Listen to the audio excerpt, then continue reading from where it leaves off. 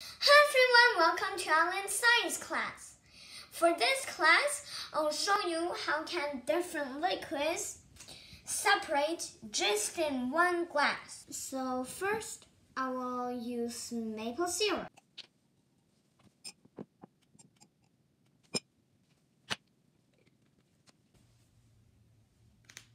Next, let's try dish soap.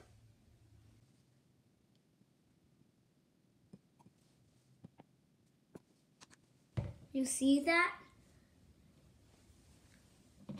Next, let's put water. Whoa, I see it's separating a bit. And now, some vegetable oil. I'm gonna pour it really slowly.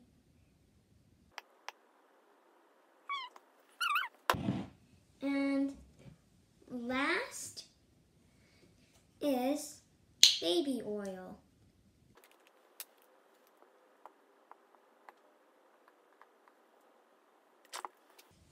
And I'll put this much. Wow, this is really amazing. You see that all the colors is separating? I use a white background for you to see. And at the bottom is maple syrup. At the middle is dish soap. And the third one is water mixed with red food coloring. And the fourth is vegetable oil. The fifth is baby oil. Well, the baby oil and the vegetable oil mixed together a bit. Well, that's okay. We could still see that the baby oil has a lighter color than the vegetable oil. You can see the bottom is the heaviest and the top is the lightest.